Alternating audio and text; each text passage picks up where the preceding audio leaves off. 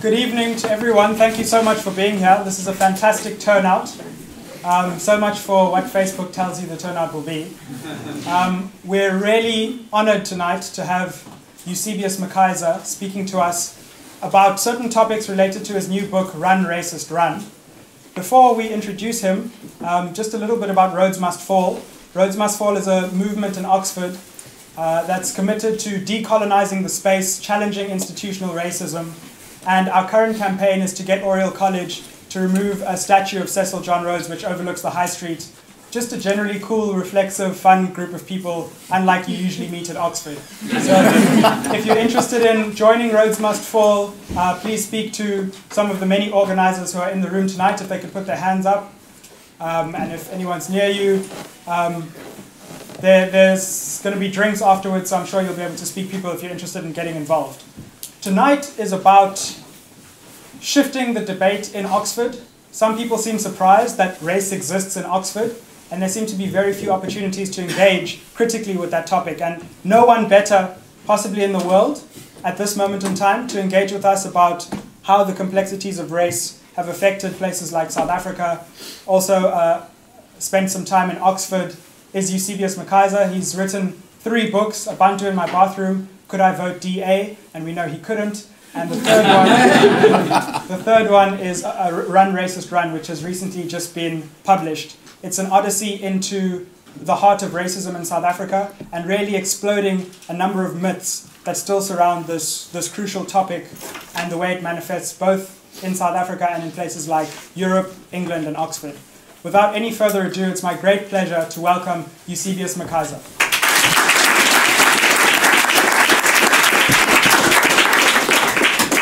Thank you, Sizwe, and thank you to everyone who's come to this talk. It's bigger than I'd expected.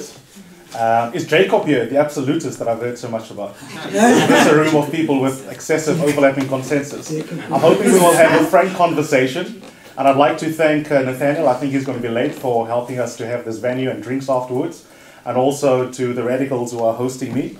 Rhodes Must Fall in Oxford, the Oxford University Africa Society, and the Oxford Pan-African Forum. We have very many different groups here with very different interests. Some friends from the Rhodes Scholar community are here. Some of my close debater and Oxford friends from many years ago are in the room. The radicals are here as well. Some philosophy students are here from Warren College. And you each have different interests in the themes. So I wasn't quite sure who I will be addressing specifically amongst the disparate groups. So what I'm going to do is hope that we can have a conversation rather than me behaving like a race guru. After all, especially white people are the ones who perpetrate racism, so you don't need a black body to be an expert on racism. I'm going to speak for not more than about 15-20 minutes and hopefully make a couple of remarks, and then after that we can have a conversation and then wrap it up in an hour so we can get on with drinking and perhaps have the real conversation then. So my latest book that's out, which is what the talk is centered around, is this one called Run, Racist, Run, Journeys into the Heart of Racism. I couldn't really bring many copies. I've got about 5 of them. I was going to give them away for free.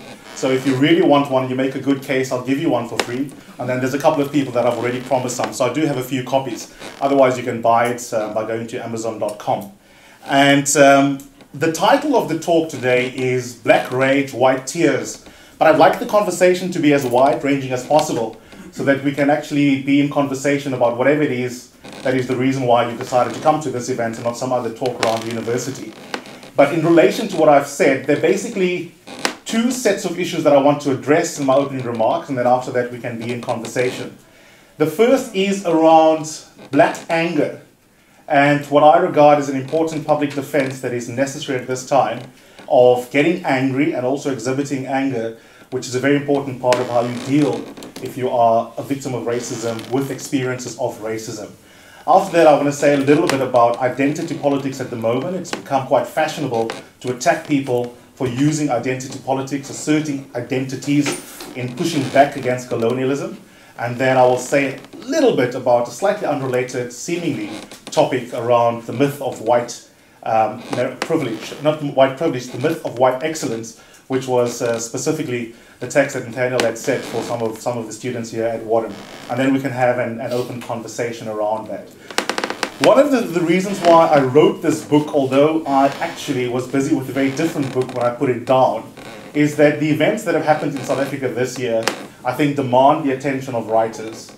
And to write a book about the non-existing daffodils outside my window, about being deeply in love, or the actual book I wanted to write, which is a book about illness, death, and meaning, in relation to one of my favorite South African authors, Sello Daker, seemed a luxury in a year in which in South Africa, student protests have just ignited the imagination of the country. Students have shattered the myth that young people born after 1994 in South Africa are ahistorical, don't have political identities, and that they don't really care deeply for intersectional fights, such as the plight of older workers who work in many of our universities, people who are poorer than you, and of course some white allies amongst the black student-led groups who also have been prepared to make themselves uncomfortable in a space where they need to observe black students leading those protests. And so in that context, I thought to myself, I can't possibly continue with the actual manuscript I was working on, which was called Searching for Sello Daker. Sello Daker is one of the great South African writers we had, who unfortunately committed suicide at a relatively young age, in his early 30s, and he fascinated me in terms of the connections between psychosis, which all of you are familiar with being at Oxford, and creativity. But I put that on hold because I felt that I couldn't possibly pretend that the stench of racism is actually not part of my everyday experience in South Africa as a black South African and as a writer. And in some ways it would be a luxury to simply write about escapist topics like the meaning of life in a context when students are demanding the decolonisation of the university space. It was also very clear to me that actually the student protests are not narrowly about, as some people suggest, curricular change, changing the demographic of the staff that are teaching. It is fundamentally tied up with exclusion in South Africa in general, and also internationally, which is why you've seen similar kinds of protests and conversations happening, variations on the theme in other parts of the world, like in North America. It's not fundamentally about the university space. I think universities in South Africa are a microcosm of the structural injustices that people are experiencing in our society in general, and although the particular fights in our universities may focus on a particular issue, such as where are the black female professors at UCT? Why are we teaching dead white philosophers at Wits University in the philosophy department, but you won't see black people on the curriculum? Those may be the particular points on the agenda, but actually the larger context of those fights is that they are intimately connected to the structural injustices in our society in general. And I think in that context, to see the protests as just a bunch of naughty students who are doing something on the side and will grow up when they graduate is to really miss a very important moment in South African history. I think it's the most exciting politically and the most important year politically we've had since 1994. And I think it's going to be a game changer. And I think 10, 15 years' time, we will still feel the same about what's happened this year. But in the context of these incredibly awesome protests that have made many of us felt, what the hell were we doing at university as undergraduates and postgraduates? We applied for fancy things like the Rhodes Scholarship, which if Mpofu has his way will have a name change.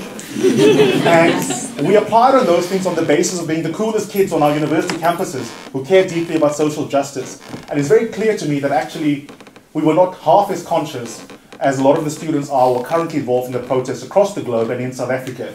Even those of us who thought we were exceptions to the disinterest in real politics in our societies, we actually weren't. We were co-conspirators in perpetuating some of the structural violence that happens in places, including at Oxford, where year in and year out, some of us who thought we are very different creatures were happy to toast to the founder for his great adventures into Africa, which of course was far from a great adventure. And so for me, the question then becomes, how do you engage as a protester, as an activist, as a writer? And very interestingly, what I would have thought would be a year in which we have a lot to be proud of in how we articulate the incredible political consciousness of so many students in a place like South Africa has turned into the most bizarre mudslinging matches and public debate in South Africa about what these decolonisation movements are about.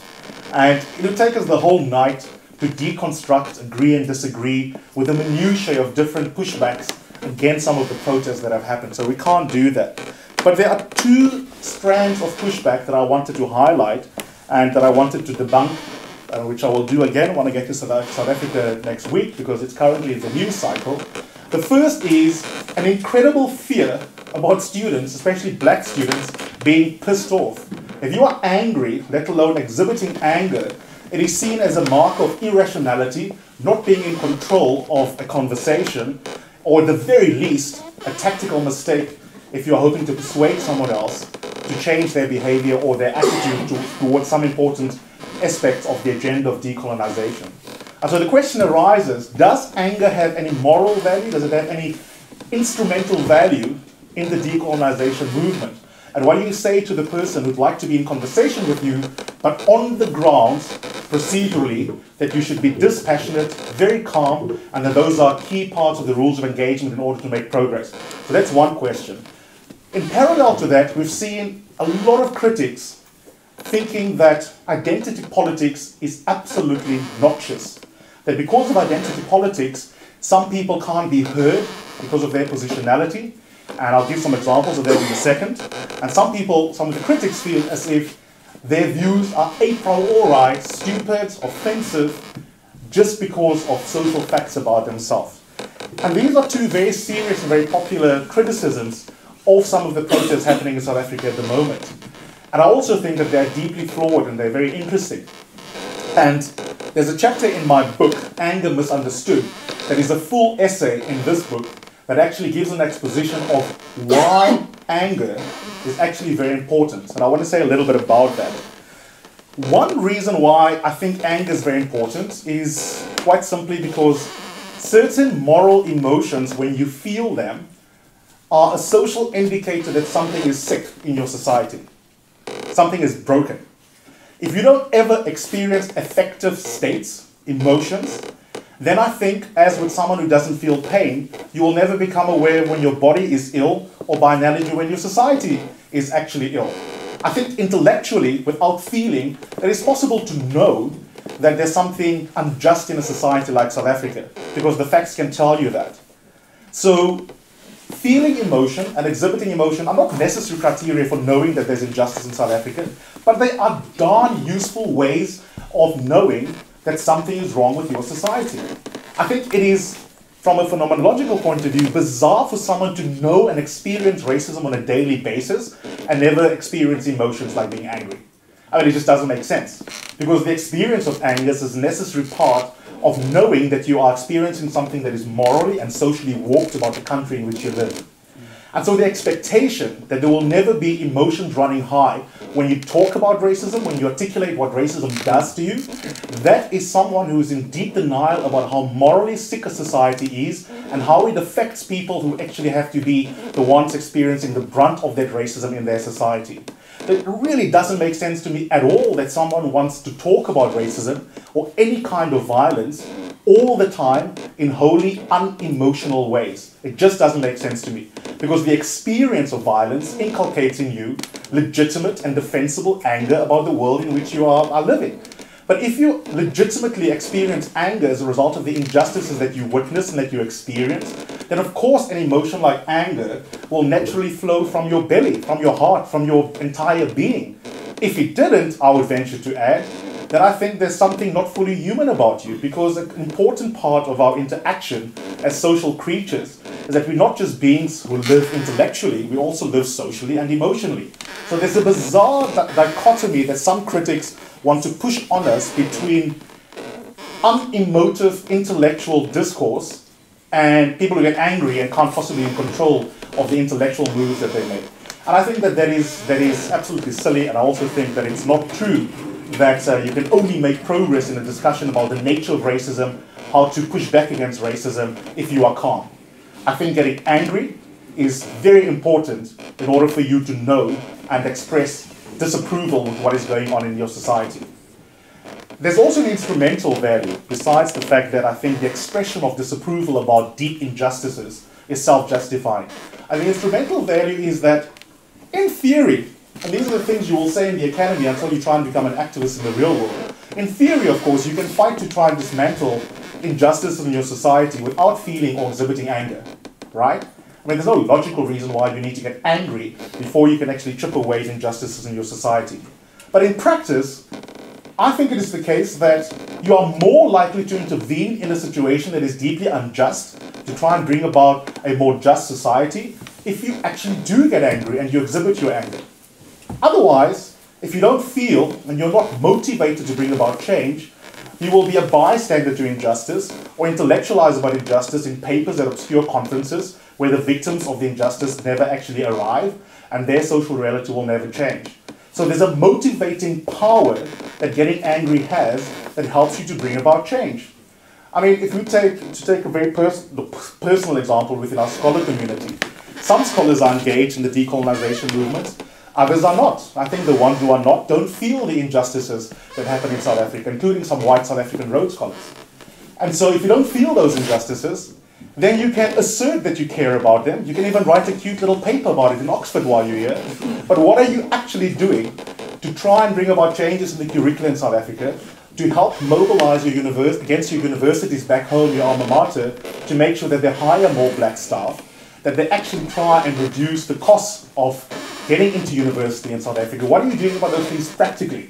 And I think an important reason why there's a gap between the assertion, the putative assertion of progressive politics among some white South Africans and the lack of demonstrable evidence that they actually are trying to bring about social change in our country is precisely because they fetishize not feeling.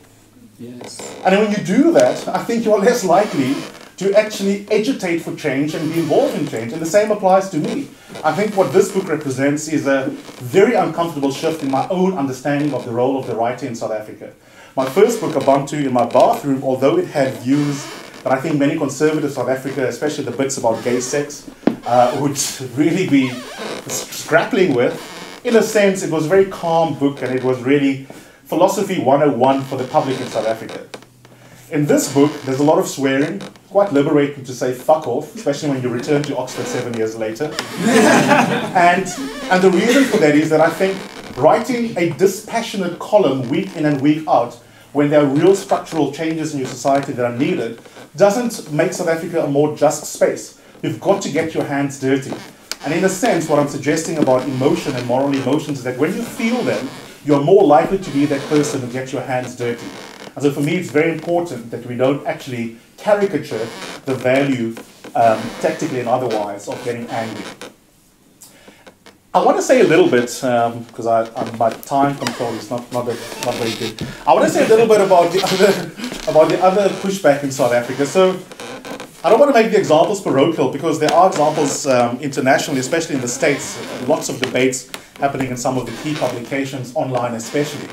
But for those of you who know about South African politics, we've seen in the last couple of weeks, the last 2 weeks in particular, as recently as Monday, we've seen some, especially, and I mention this because it's salient and I'll explain why in a second, white men in particular pushing back against identity politics. So the first strand of the pushback is this assumption that people who get angry can't possibly be interlocutors in a debate about decolonization. Of course, that's rubbish. You can get angry and still out-debate the person who's calm. But the other pushback that we've seen are people such as the former leader of the Democratic Alliance, our main opposition party, Tony Leon, who has a column in the Business Day, a current senior MP in the Democratic Alliance, Michael Cardo, studied in the UK, obviously at Cambridge, not at Oxford, writing vitriolic stuff about identity politics, and a columnist who's a former staff member, and a couple of other MPs who've been writing a couple of articles that have very similar themes that run throughout them based on caricatures of what identity politics are actually about. And I want to mention one or two of them before setting this up for discussion. The first claim that they make is that an inherent danger of identity politics is that you essentialize race categories. So being black becomes some incredibly mythical, metaphysical property, and you make it seem as if people have essences. There's some essential notion of what it means to be black, what it means to be white. So that's one gripe. A second gripe they have is that the right to speech is unfairly being limited just in virtue of someone's positionality. So literally a couple of these guys have said they feel as white South African men, they're not allowed to disagree with someone who reports on their black pain because, allegedly, as a result of identity politics, anyone who reports on their subjective experiences cannot be challenged. And before you know it, you're going to have an illiberal society, and all the constitutional values that we agreed to in 1994 may as well be flushed down the toilet. And the question is, are those fair criticisms of the way in which identities are being asserted by young people, by black people, by women, and all the intersectional politics that we see? And I don't think it is, and it actually angers me the extent to which incredible intellectual activism that we've seen from South African students in particular have been mischaracterized and misdescribed, not even set up accurately and generously before you offer some disagreement. So it's not that disagreement isn't allowed, but it really is a profound form of epistemic violence, the extent to which what actually is being articulated and argued by so many of our students in South Africa, the black ones in particular, have simply been summarized in really flimsy caricatures of what those messages actually are. I haven't come across one single person who've written about the decolonization movement in South Africa who imagined that there is a black essence, or that there's a white essence, or that someone is a priori incapable of making a good argument just on account of them being a white male. So who they attribute that position to, I'm not quite sure. But obviously, the purpose of some of this pushback is not truth, it's not sound argument. The purpose is to try and defend your own hegemony as a white person. Because if you can psychologize your interlocutor and offer reasons why your right to speech is somehow being undermined, then you don't have to deal with the substance of the politics that have actually been offered against you.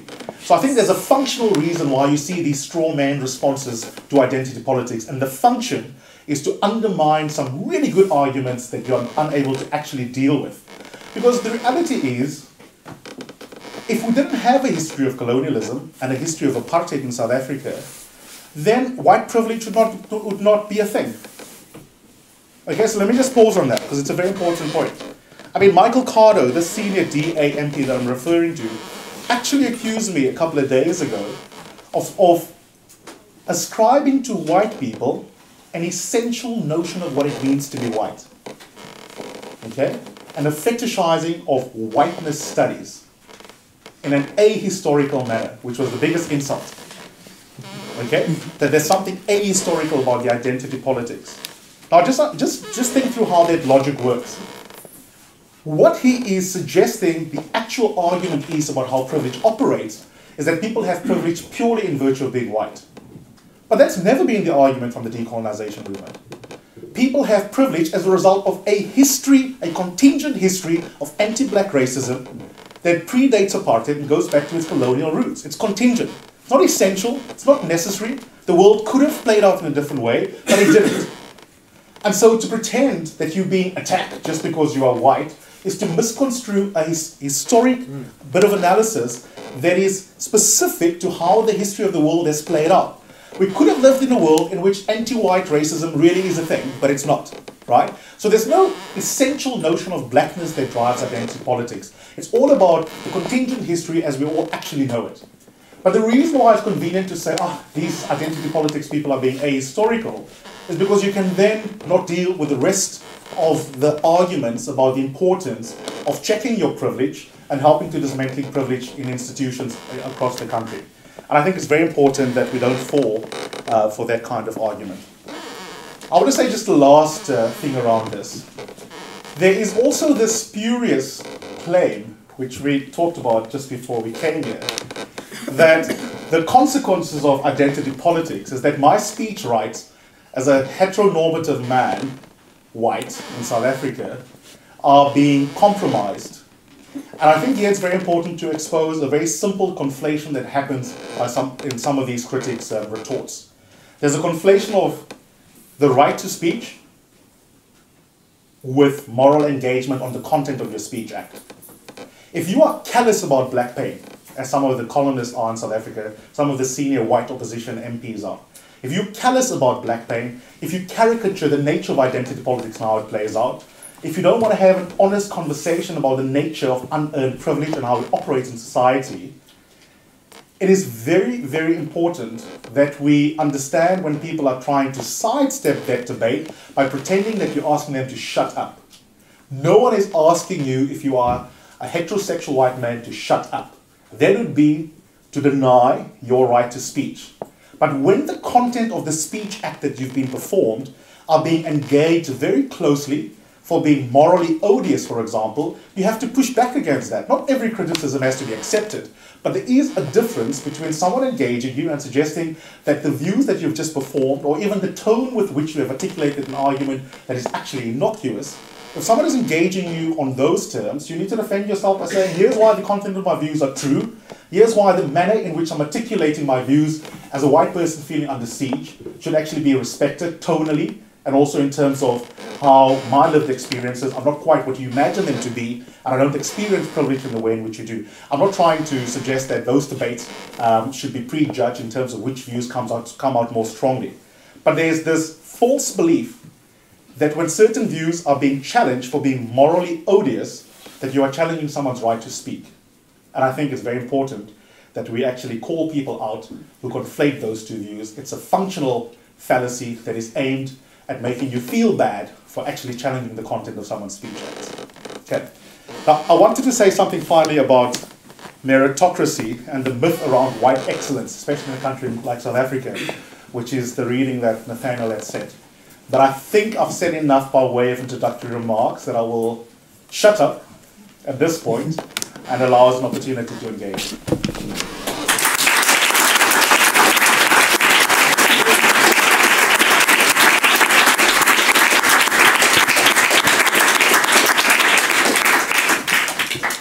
Thanks very much. We're going to take a round of questions, and our hope is to inspire a conversation. We don't like this notion that the point of an audience is to come and catch the question or the speaker out. We just want to hear your views and have a conversation. So we'll take, say, 3 points, and then we'll ask Eusebius to respond to how the conversation plays itself out. So are there any takers? I see one. Okay. Any other hands? So I think we'll start with you at the back. We'll go with you, and then we'll go with the gentleman in the orange shirt. Thanks. Thank you so much. As an angry black woman, I do want to ask your opinion specifically because you talked about trying to engage, like being able to engage in certain things in order to achieve objectives. And I wanted your opinion as to the pushback that's often received that failure to talk in, I suppose, parallels to Naomi Wolf or lean in politics, that if you don't talk in a certain way, you won't achieve those objectives.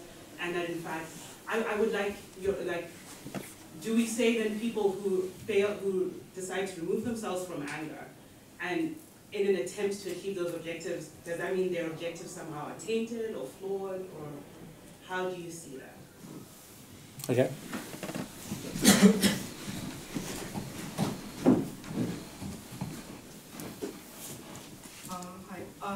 Mine isn't like as intellectual as that, but I just wanted to know how you would react to the sort of attitude that, especially like talking about the student protests. You know, this is just a student thing, it will pass, and in a few years they'll get proper jobs and move on. Like, how would you react to that attitude? Thank you for your talk, it's very dense. I would like to put the question this way. I was very moved when apartheid fell down and saddened. And I'm wondering if it's something in African people themselves that they have to forgive. In South Africa, they started the Truth and Reconciliation Commission, led by Desmond Tutu. I watched it on TV. I saw Steve Biko's mother sitting there while Pitbull and the other crew told the commission how they beat him to death, okay? And then after the program was over, he gets forward before the TV audience, clapped and cheered as if he was some sort of hero. In Rhodesia, which is now Zimbabwe, Ian Smith lived there until his dying day, unmolested, even though he had perpetrated some terrible genocide against African people. Same thing in the United States. I'm putting to you is the fact that African peoples in general seem to want to not get angry because they're fearful of upsetting their white peers. I did a program last year where I looked at why is it that 70% of people born in England of Caribbean origin, boys I'm talking about, marry European girls. I lost friends because of it. Is it because we're frightened? I'm talking about African people now, of offending our white partners, our white friends, our white colleagues, that we don't get angry, we bury it, and if you do meet someone who wants to raise such issues, they get shunned away. So lastly, I want to say that white people themselves do not want to face, do not want to address their own history. And so when I address it to them, they're offended and ask, how can you do this? Thank you. Okay, so I mean, thanks for those interventions. I want us to have a conversation, so like fewer questions would also be cool. If you just want to make a comment or engage one another, but I will react to them. I'm certainly not some sort of guru, and Nathaniel rightly wants to create an egalitarian space. I want to start with the last one. You know, whiteness is such a powerful thing that we are shit scared of what white people will say when we talk about our anger as black people.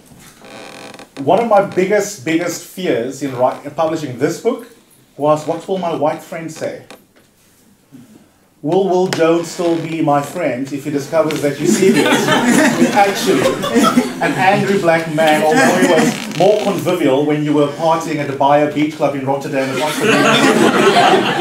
And it's amazing, so much so that throughout the book you will find apologies that are almost like tactical attempts to make my white friends not feel like they've lost me. And I think that's because whiteness is so powerful that it affects us even when we think we're the most radical amongst the lot. And we absolutely are not. When my white South African friends bought the book, I was biting my nails wondering what they would say, because a lot of the middle chapters skewer self-defined liberals and progressives in South Africa, who I find intellectually and morally far more interesting to think and write about than someone who is an uncontroversial example of a racist. And that means that many of those friends that you regard as white allies in the fight to dismantle the remnants of anti-black racism will be people who display some of the, I don't call it non-violent because I think it's inherently violent, but some of the non-bloody manifestations of unearned privilege and racism. And they will be surprised, because after all, they share with you, for example, a revulsion at clear cases of racism. And if someone agrees with you about how horrible an uncontroversial example of racism is, then for you to say, by the way, buddy, can we actually talk about what you said yesterday and how that's a manifestation of unearned privilege? That self-reflexive, that invitation for them to be self-reflexive can be experienced very painfully. And if you have gone to a multicultural school, if you've gone to a racially mixed school like I have, if you've been to a liberal university like Rhodes University in South Africa, if you're on a scholarship program like the Rhodes, you tend to fetishize conviviality over honesty. And the consequences of that is this constant fear. So even this book, that is meant to be me coming out of the closet as a radical black, is one where you will see evidence of a black person really, really scared of how his white liberal friends will react. And that's just how powerful it is. So I totally agree with your remarks. And one question it raises amongst many that I address here is, what should be your relationship then with white allies? And what is the role of white allies in this fight? And one of the essays where I had the most sleepless nights over how my white friends will react is an essay entitled, "What do black people want from me?" in quotes. And it's a parody of a question I often get in South Africa, and the black South Africans here will testify they get the same, where a white person tries to demonstrate their commitment to be a good ally in the fight to dismantle anti-black racism by asking, what do you want me to do? Please just give me a template to deliver me from my white guilt. And my response is, go figure it out on your own. Don't ask me. I'm the victim of anti-black racism. If you're a beneficiary of it, you have the intellectual tools to figure out how you benefit from it, how it operates, even though you haven't chosen to be white. And surely then you also have the skill to reason morally and practically about what you might do to try and rid yourself of being a beneficiary of things that you haven't chosen. So I'm fully on board with that. And in the very first essay, part of that lament about even talking about racism, I wrote an entire bloody essay to start the book with that frankly should be torn out of the book, called Decolonisation. And it's me just having a really self-indulgent reflection about how I wish I didn't write a book about racism before I actually go on to talk about racism. And I lament there how friends of mine, or columnists that I like and writers I like in South Africa, Rebecca Davis, who was here at Oxford, so really funny white South African writer, writes beautifully. Tom Eaton, who's a really funny columnist. And in the first essay, I'm even apologetic about writing about racism. And I say, I wish I didn't write about race, because part of my burden is worrying that I will be burdening my white friends to have to engage me on a topic they don't want to. So I'm fully on board with you, and it would be helpful if white people have these conversations without us mediating them. Very quickly on the other two questions, I partly tried to cover it in my main remarks, the one about the year. Obviously, I don't have a crystal ball and can't speak on behalf of the planet, but in South Africa, I think you'd be an idiot if you think that the student protest will be fleeting. I think over the course of our democracy, it's a complete game changer in ways that are really interesting. So for example, it's not actually only a black and white issue. All of our main political parties, including the African National Congress, led by the worst leader it's ever had in its history, are coming under fire from the students. So the pushback flows from racism, but the pushback is not against white South Africans. It's against an entire society that is sick, including a black-led government that in many ways operates policies or implements policies that are anti-black and that simply increases inequities in our society to levels that are in some cases worse than they were 20 years ago. And in that context, I think, which is part of the reason why I hate the caricatures of the student movement, is that the horse is bolted. There's such a profound awareness amongst young South Africans that the rest of us didn't have and don't have about how deeply unequal society is.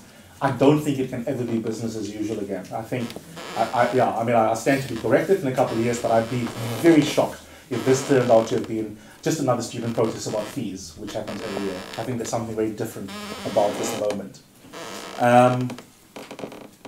Maybe I didn't make very clear my sort of caveats when it comes to anger. Getting angry is not a necessary condition for making progress. There's a lot to be said for being calm, having a glass of wine, and reflecting on what you might do to try and get rid of a bit of misogyny in the way in which people speak in class, and then giving them calm feedback, and then checking on how their speech goes throughout the term. So I'm certainly not going to make an argument that anger, feeling it and exhibiting, are necessary criteria in order to dismantle injustices. I don't think that's true at all. I think it would be an interesting tactical or strategic question one can have about what do you say to the person who tries to operate within the rules of engagement and within the existing social structures and try and win battles differently with different styles, different modes of expression. I think those are perfectly acceptable and mutually reinforcing ways of achieving the same ends.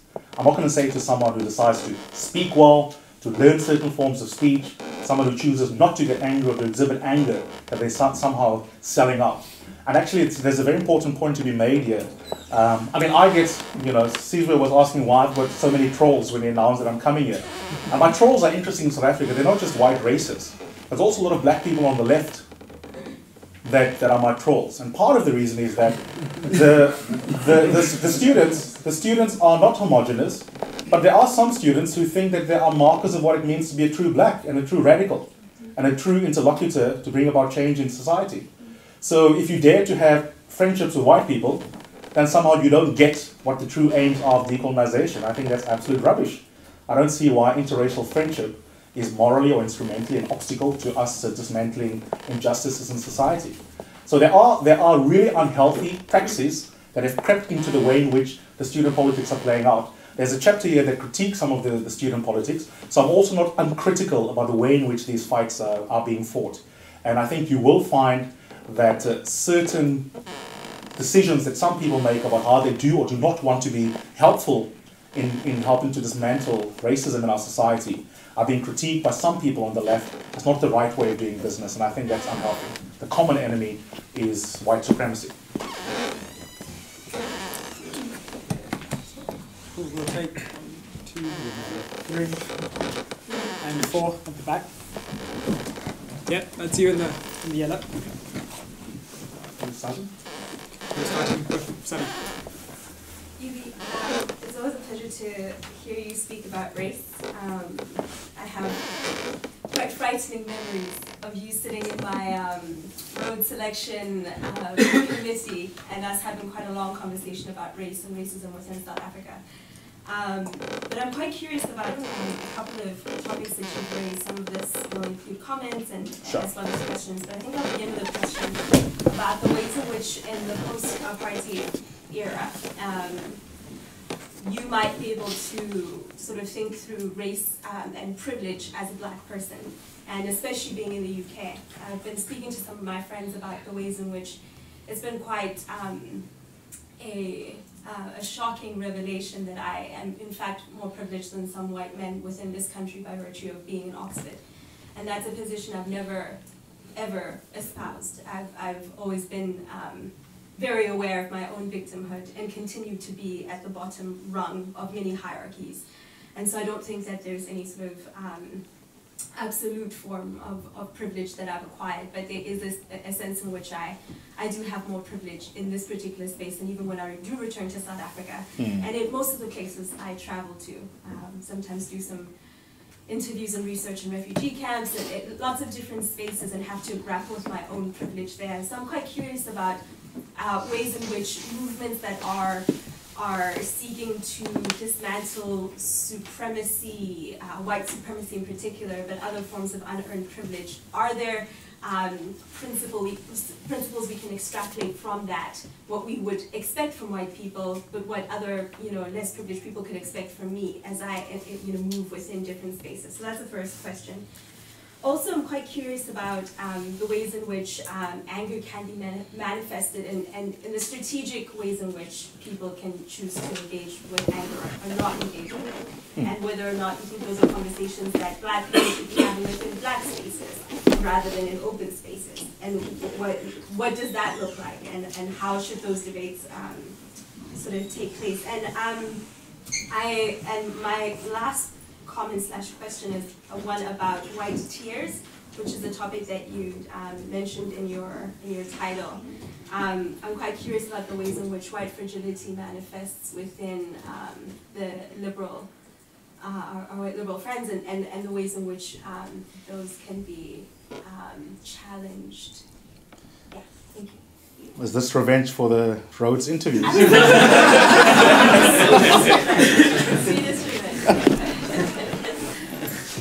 Thanks, Euby. I think the only thing you need to apologise to me for is mentioning the Bar Beach Club in front of my students. And possibly for a talk which references Fallon in the title, once again being nowhere near violent enough. But anyway, my question is about anger. So I absolutely agree with you on the really important epistemic function that anger has, particularly in puncturing discourses which insist on the invisibility or the non-existence of forms of discrimination, the insistence of rage in certain circumstances, the legitimacy of expressing it in all of these ways.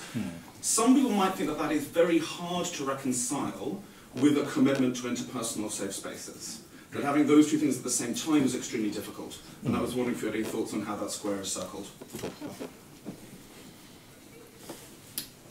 Yes, Eusebius, thank you very much for that talk. What I want to ask you about is sort of your response to the sort of politics of certain students within the student movement who have said, as you've said, that there's a certain representation of what being a black radical looks like, and sort of they are the owners of that. I do think there is a danger to misrepresent what students are actually saying. I think some are saying that the more sort of moderate or less angry black students, or those black students that have a proximity to whiteness, and that can speak in particular ways, and that can, in a sense, be more rational, be the more rational blacks, so to say. They are often used by those who manage the system in ways that actually defeat the whole struggle, because then the system says, but we are talking to these blacks. Therefore, why are you the angry black? Like, there are these blacks who are not angry, and we are kind of talking to them.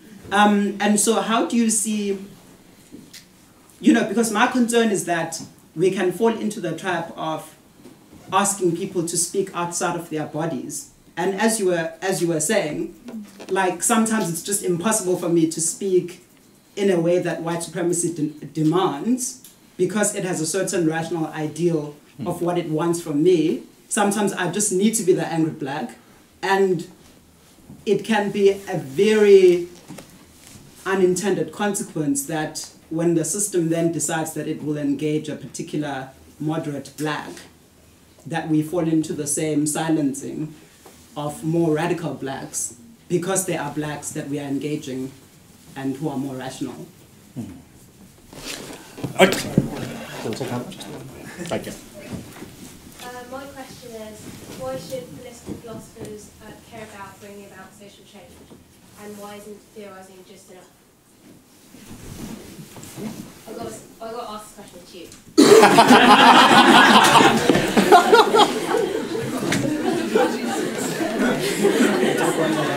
Okay, we'll take one more round after this, and then after that we can have drinks and talk and go to a pub if there's anyone left after the drinks.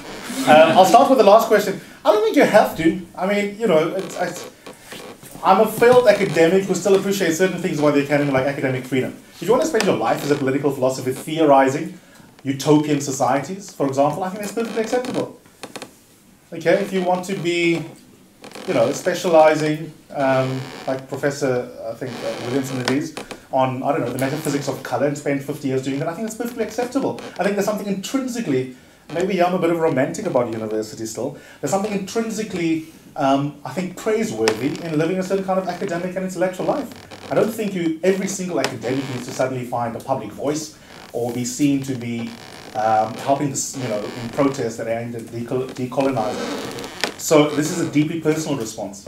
I could never go back to the academy full-time as a teacher and only live inside a university. I can't do that personally. I wouldn't impose that normatively on other academics around me, but I find it very weird that I can imagine spending 50 years as a philosopher working on, is the ideal concept of love one that is conditional or unconditional, while around me decolonization movements are happening. If I had to be a full-time philosophy lecturer in South Africa, I would be writing about, researching and teaching, for starters, questions around identity, around race, around injustices, because those would be questions that for me interface with the world as we actually experience it. But it's deeply personal, and I wouldn't denigrate someone else who doesn't make that choice in terms of their career as an academic. I don't. I think I don't share certain very reductionist views about the point of the academy just because I'm very passionate about decolonization. Cool, we get to disagree in Tokozo. So, well, you know, I mean, this is a continuation of a fantastic earlier question, because as I think it's very important that we attribute some complexity to the way in which the identity politics and these strategic conversations are happening between black people and allies of black people, right? Because we don't have to agree on everything. So I want to keep it very plain and very simple and very blunt. The first thing for me that I find perverse is the idea that people who share certain ends can't disagree on questions about means, or even some very particular questions on the details about those ends. I find that absolutely nonsensical. I also find it incidentally anti-black, because what it imagines is that black people are not capable of deep disagreement between them while still having shared goals practically and in terms of social justice. So there are, I mean, there are people who, it will be parochial for many people in the room who can gossip about it over beer. There are young black people in South Africa who really think that if someone else doesn't agree that capitalism is a bad thing, a bad system, then they aren't really committed to intersectionality. I mean, it's become so ridiculous that your commitment to intersectional politics now depends on whether you agree that capitalism must be overthrown tomorrow and Marxism must be revived as apparently no longer infeasible. And I think we've got to guard against that. We've got to allow for deep disagreement between us without thinking that someone is less committed. And so I find some of your language problematic, to be honest. I mean, the first is the idea that if I speak white, if I've gone to a private school, if I've learned how to do debate calmly, and I can mimic the processes that happen at Oxford University in a seminar, that makes me moderate. Thank you. Firstly, why do you attach the word moderate uncritically to me, the person who is calmly in conversation with whiteness? Why are you radical if you shout? Why can't I be radical in my moderation? right? So I actually reject that, because implicit in the way in which you are talking about the kinds of black people and the way in which we respond to whiteness is to imagine that someone who's calm and has white friends and doesn't want to come to Rhodes Must Fall is inherently not a radical. Well, why? Are you more of a radical because you're more angry? But I can also match your anger and still have my white friendships and still speak whiteness back to white people in the forms in which they are familiar with. So I find that offensive, to be honest, because there's a moral hierarchy between your use of the word moderate and radical. And the idea is that the person who is less emotive or doesn't sign up for certain very specific praxis can't possibly be a radical. I think we've misunderstood each other, but we'll talk. But you portray that in another part of the wording that you use, Mr. Koza, when you talk about how white people or whiteness or institutions can then co-opt basically those exceptional blacks. So, oh, Eusebius is very well-spoken, he's a nice guy, he doesn't get angry. Why can't you be like him, Sizwe? Why can't you be like him, Mr. Koza? But when you say Eusebius has been co-opted, you are actually undermining my bloody integrity and my intelligence. What makes you think that I am not aware of how this is playing out? Why can't you and I both be aware that some system or some individual person is trying to use me as a decoy for not engaging your very legitimate radical politics, right? So I think it's also very important that we don't undermine what my role in this hypothetical example would be as the person who engages differently with whiteness. And to imagine that I'm capable of being co-opted is to think that I'm blind to the ways in which someone is in conversation with me and the ways in which they may violently use me as a red herring to tell you how you should behave if you don't behave like me as the moderate black. So, yeah, I'm sure, I mean, you know, we can talk about that a little bit later.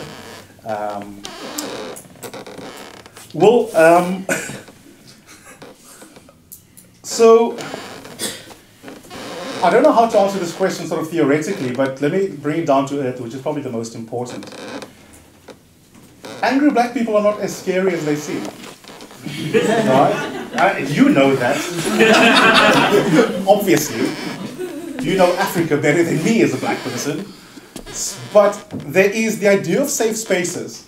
I find to be quite perverse when some people demand safe spaces. So I accept our agreements, you know, about the value of anger, etc. But specifically on this question, this practical question around, can't the exhibition of anger sometimes reduce safe spaces? And I've got two problems with that, at least. The first is that black people who say that they are angry, a black woman who says that she's angry, are not unsafe. It's not a threat to me. So I find the performance of being unsafe, or the assertion that I feel unsafe in a particular space, to be bizarre. And I think very often, and I know this is a big claim, it won't apply everywhere, but I think sometimes when someone says, I feel unsafe in this space, it's really just because a black body inherently, you know, is experienced as a threatening object. I think that's what it is. And so I find that one needs to be, in my opinion, a little bit cautious of people who declare that they are unsafe, because often what it really just portrays is a lack of familiarity of how to interact with a black body. And a black body is something that is just unsafe, which we experienced when we were bound from gay clubs in London the other day. And my Oxonian accent didn't help when I tried to manufacture one. And that's because people probably see a black bouncer in front of them and then it conjures up all sorts of things. Big booming voice, this guy's probably from Brixton, he might come in and knife someone. Those are the kinds of memes associated with a big physical black body. So when people say unsafe, that's actually what they mean. Meanwhile, back at the ranch, Eusebius is someone who nerdishly is happy to have 10 pints and just have a nerdish conversation until 2 o'clock in the morning. So just empirically, I question this claim that certain spaces are becoming unsafe. I think it's actually just revealing a pathological fear of black bodies. But, you know, in addition to that, I also think that it's interesting how safety is associated, again, with calm and not getting angry. I can tell you now that for minority types, calm spaces are unsafe. We never call them unsafe. When you are a poor black South African and you go to a South African university, your daily experience is that of someone who's in an unsafe space. It is not home, it's not familiar, there is food insecurity, there's the fear of putting up your hand and asking a question when precocious kids fluent in English who went to schools you couldn't afford to can prioritize the conversation to be about them because they have those pedagogical backgrounds that have enabled them to be confident, to ask questions. And so unsafe spaces are an interesting thing that have just come up this year in pushback against the protests. And suddenly an unsafe space is a space in which there's physicality performed by a black body. But actually, the history of anti-black racism is the history of a world in which black people silently are negotiating unsafe spaces daily. It doesn't announce itself as white physical presence because it's far more ubiquitous than that. So not only do I find it nonsense to imagine that a person who emotes is a threat to me, but conversely, I think that many white people have never thought about how institutional whiteness actually makes certain spaces, including Oxford, a space where black people walk around, no emotions are being exhibited around you, but these spaces are unsafe spaces for black people. So the correlation between physicality and anger and emotion and safety is one that I would question. I don't know if, okay, there's too many points there to engage. We want to take one last one, so I will just engage one of your points. I mean, white tears are an interesting thing. There's a meme going around at the moment that I haven't seen, that I've been told of, to the effect of, it's not that white men don't show emotion, it's just they call their emotion rationality. Right? And I think there's some powerful truth to that. I think, and I'm going to put on my hat here as Dr. Phil, that a lot of the reason why white tears are being spilled all over the place in an attempt to push back against some of the decolonisation movement and the student protests is just because of a perceived loss of power. I mean, the caricatures that you've seen in South Africa of the student movements, I think ultimately stem from not small IQs on the part of the critics. Some of the critics are people that I deeply respect and regard as my favourite columnists, like Gareth van Onselen. One of the sharpest people in the country. I love reading his column. So the question then becomes, how do I mean, obviously this is deeply subjective, I could just be wrong, but how do I reconcile a deep love of this guy's IQ and brain and his writing style with the fact that I think that he's dead wrong on some issues, and in a way that is sometimes, results in incredibly ad hominem attacks of students and people that he interacts with. And for me, the reconciliation is easy. I think it's just what happens when equality is demanded of you and you've always been experiencing privilege. I think there's a perceived loss of power that they struggle to deal with, and it comes out in these vitriolic ways that they're used to exhibiting, and a sense of entitlement and privilege. You also saw it in relation, for those of you interested in South African politics, over leadership changes in the Democratic Alliance. There's this incredible fear amongst white liberals who used to be members of the party, or still are, but write letters to newspapers bemoaning a change in the heart of the party.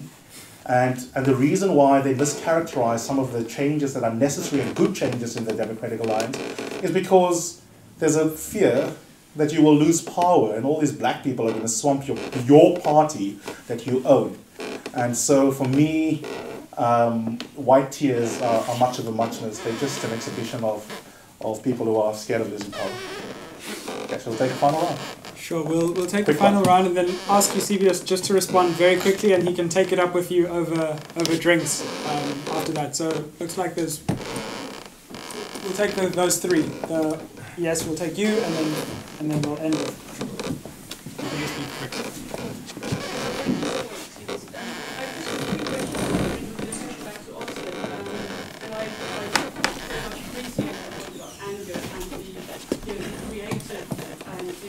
Types of energy and anger, so it's ingrained in the conversation. I think one of the problems in Oxford is that people are not angry, and so if we, I think in South Africa very clearly students are angry. The level of unsatisfaction and being fed up with the system is very high, and this is not the case for Oxford, where people live very comfortably and conveniently. And my question is, as RMF or you're thinking about the decolonising imperative, how do we go about it in Oxford in a place where people really are not angry? In summary, how do we get people to be angry? Agitate for anger in Oxford. Well, the problem is structural. Right? Sure. I mean, it's not that easy. I mean, we can go and shout outside of Oriel College and they're going to laugh at us. Fair enough. But how do we actually get people to be sufficiently angry? Because there's a reason why the Rhodes statue didn't fall in '94 in South Africa. People weren't sufficiently angry. And how do we go about this in a situation like Oxford, where structures are centuries old and they built to resist change? Yeah. I'd like to ask what your thoughts are about the future of the student movement in South Africa. How you think it can connect to other widespread protests in South Africa, whether, just about the future and generally the problems there.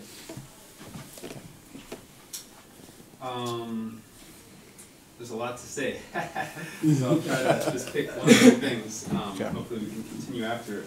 I mean, the first thing I wanted to say was I think it's important that we actually talk about what is identity politics, because this is a term that's thrown about a lot, and it sort of has this connotation of something that the non-sort of hegemonic demographic, that is, people who aren't, the white male, straight, privileged person, ascribe to. But I think that it's misleading, because the whole society is actually built on an identity politics, right? That is the identity of the person I just described. Yes. Right? So when people get challenged on this, it's sort of like the affirmative action thing, or what, black economic empowerment, positive discrimination. Interesting how the term actually is different in each country, US, UK, and South Africa. But one of the arguments that I constantly find myself making is like affirmative action. I'm from the US, so affirmative action in that context, white people who oppose it don't realize that the society is built on affirmative action for white people, right? It's built on affirmative action for men, in the sense that male supremacy and white supremacy and these kind of systems affirmatively act in favor of those who benefit from them.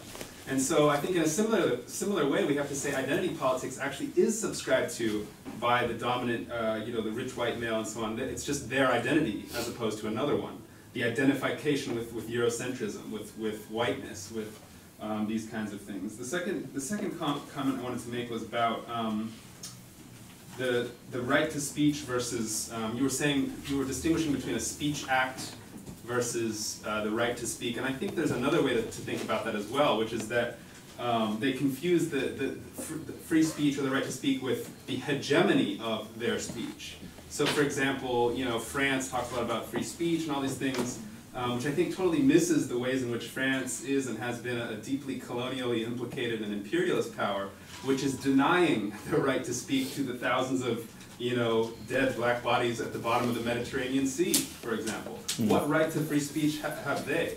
What right to free speech has the country of Libya, which they destroyed in 2011, or Iraq, or Afghanistan, or any number of these places? So I think, hegemony, the supremacy of whiteness, is too often conflated with the right to speak, and when we challenge it, it's like, oh, you're saying I can't speak. It's like, no, we're saying that you cannot be the hegemon any longer. You need to come down off your pedestal. You need to have some respect and humility for non-Western, non-male, non-white voices, and kind of, take a seat and listen for a second. So just as another way, perhaps, of understanding, that argument.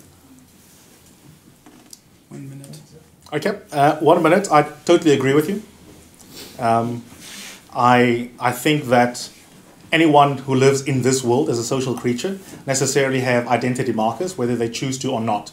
And I think part of the normativity of whiteness is precisely that you do not have to be consciously aware of your identity markers, because they're not a site of assault. And when they are not, you can pretend that somehow you are an individual without any social identity, which of course is bullshit. I also agree with you that part of the pushback is against the hegemony of free speech. I think that's a very different distinction to the one that I was making. It does lend itself to interesting tactical disagreements between allies. So for example, and another unfinished debate Ndukozo and I will have later, is whether the hegemony of free speech that some people enjoy means that we shouldn't invite invitations to them to speak. I, for example, enjoy it when a racist arrives. I prefer them to people who agree with me. It gives me an opportunity to show the moral impotence and also the stupidity of the content of racism, right? So I agree with you on the hegemony. Sometimes I like hegemony speaking. It gives me a chance to shine as a minority. On the other, very briefly, I don't know. I mean, you ask a very important question. I don't know the question. I'm a very bad activist. I'm just beginning to feel for the first time as a writer. Until now, I've merely been a writer. So frankly, you as students who are involved in these decolonization movements are better able to puzzle through that question. How do we get Oxford students, more Oxford students, to learn to be angry and to feel? I don't know the answer. I think it's a profoundly important question. And then the final question about the future of student movement in South Africa, I think it's actually fascinating, the challenges that the student movement are currently facing. So literally, at the risk of being very melodramatic, I think the very first challenge that the student movement in South Africa faces is the Christmas break. There's incredible momentum that was achieved right up to the point, to the march to the union buildings in Pretoria. And it was incredibly important getting that small a little victory, even though it's not quite what the movement is about, and so they can't, be resting easily just because there's no fee increase next year, which hasn't even been costed, and some people who are privileged will accidentally benefit, which is undesirable, etc., etc. So the very first challenge for the student movement is, will there still be a vibrant student movement come February, when you have to go back to university? I hope so, and I think the answer is yes. A second challenge, and there are many more, but I'll just end on this one, is that the students are for the first time now learning what it's like to face the challenge of divide and rule tactics on the part of the state and the ANC as well. So one of the wonderful things about the student movement so far is that although the student leaders, or leaders in inverted commas, because they're all leaders, have come from different political homes, that they've been united in fighting against a state and a society that is exclusionary. Now we've seen, however, an attempt by the ANC in particular to try and deal with the menace of the student protesters by appealing to their political cleavages that they have. And one of the strategic questions that the students now have to answer, which of course the ANC leaders in the state are very familiar with because they faced the same 30, 40 years ago, is what do we do when we have money being offered? What do we do if we can have a secret meeting with someone who's really cool and important? And the moral integrity of the student movement is being tested. So first, 2 rounds of applause. The first, not yet. The first for Dr. Nathaniel Adam Tobias Coleman, who not only set up this venue, but is also responsible for the free drinks which come out of his entertainment budget. So give it up for him.